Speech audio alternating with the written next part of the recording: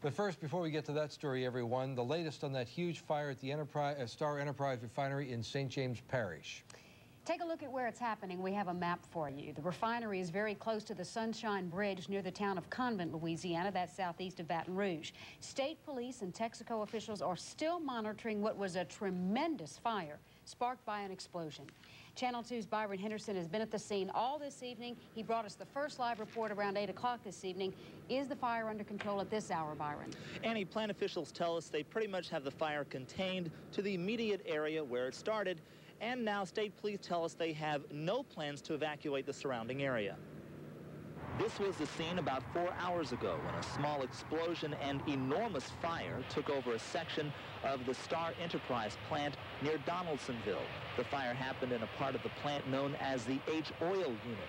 The equipment there processes heavy residual crude oil into diesel and fuel oil.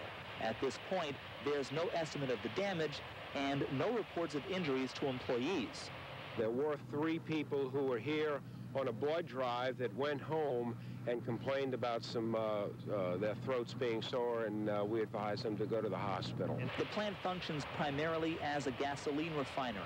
Except for the section of the plant where the fire started, there's been very little effect on plant operations. The average is about 225,000 barrels a day, but the capacity has been diminished about 10%. Now, right now, plant officials are monitoring the air for any possible toxic releases. The only possibility, they tell us, is sulfur dioxide in the burning diesel fuel oil. We'll have a full wrap-up of this story tomorrow morning on Tune In. Back to you, Annie. Okay, Byron, hang in there. Thank you very much. Channel 2 News has learned that a criminal investigation is underway into a toxic exposure at another area plant, this one in Plaquemine. Nearly 150 workers at the Georgia Gulf plant were exposed to mustard gas 3 months ago. Even now, no one knows how the chemical got into the plant. Some workers were injured by the agent that can cause cancer and other health problems. Federal officials are investigating, and the company is cooperating.